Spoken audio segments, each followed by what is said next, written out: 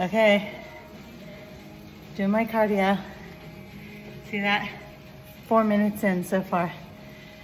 Anyway, I really wanted to get outside, get some fresh air, but I need the exercise for my body conditioning, my mind conditioning. I'm gonna write something about something that happened to me yesterday, over the last couple days, and you guys, figure out what your non-negotiables are. Not on your best day, but what are your non-negotiables on your worst day? I did that yesterday and I made it through. I'll just tell you, over the last 2 days, in the last 36 hours, I was in bed for 32 of those hours. The 2 posts that you saw me do, one was walking and having my breakfast, so I was out 2 hours that time. And then at lunchtime, I went to the pool with some friends.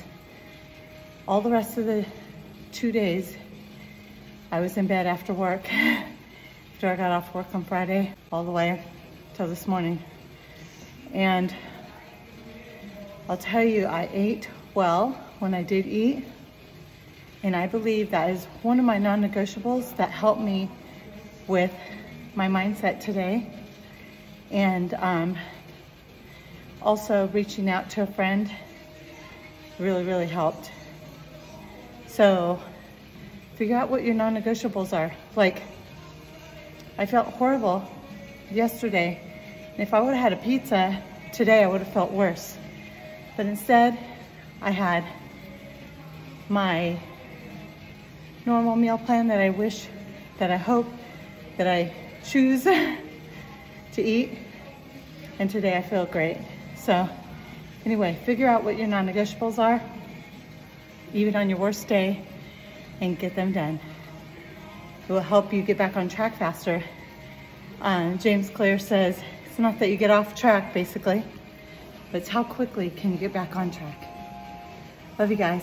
Hope you have a blessed day. And yeah, I love you guys.